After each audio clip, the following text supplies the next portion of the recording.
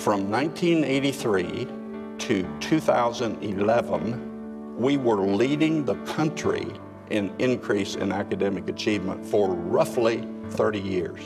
In 2011, the state of Texas took $5 billion out of the school finance pot. $5 billion. At the same time, we reduced our standards, we reduced our assessment, and guess what? Academic achievement has been declining statewide. We got what we paid for.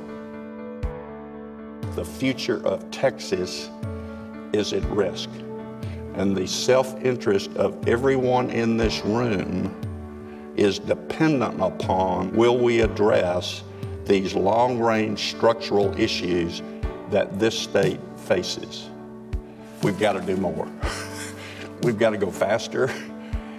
It's even more urgent than we think. And do not let people tell you that this is an insurmountable challenge. It's not. We were doing this, and we can do this again.